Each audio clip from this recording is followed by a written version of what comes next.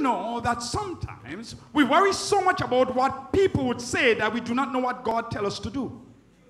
Our worry is not with God. Our worry is what people would say or people will think. I've often said, and I've reached a point in this country where I've said, I mean, you do, they're going to talk. You don't do, they're still going to talk. You're in between, you're in the grayish area, they're still going to talk. You're in the total red, they're going to talk. You're in the total black. So what are you going to do? And no matter where you go, they're going to be saying some things and things about you that you will not like, you will not appreciate. And for heaven's sake, if you follow them, you're staying in your house and you will not come out. Too many Grenadians are living their life through other people. They know how to tell you what to do, but they themselves can't do what they are telling you what to do. They know how to tell you how to live. They tell you what you're doing wrong. Have they come and tell you what you're doing right? They always know what you're doing wrong. They always know how to do it right. Ask them to do it the way they say it should be done. It's not mine. It's yours. So let me tell you this. Stick to what God has called you to do. Release yourself from people and stick on to God.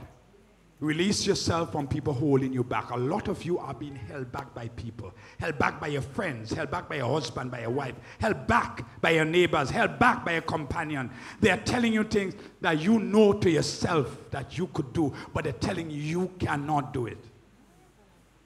Stop condemning people for what they do. You do not know what God has in store for them. It may not be your forte. It may not be what you like or what you want. But your calling and my calling is different. Your way of life and my way of life with God is different. Understand that what God could do with you, I can't do it. God knows exactly what you are troubled with. And some of you who are listening to me now are deeply troubled.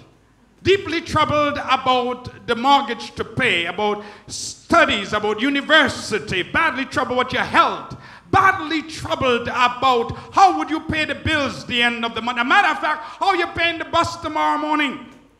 You're troubled about how you're getting breakfast, and some of you are wondering and thinking in your head, you left home this morning and you're trying to figure out what you could put together when you go home to get lunch.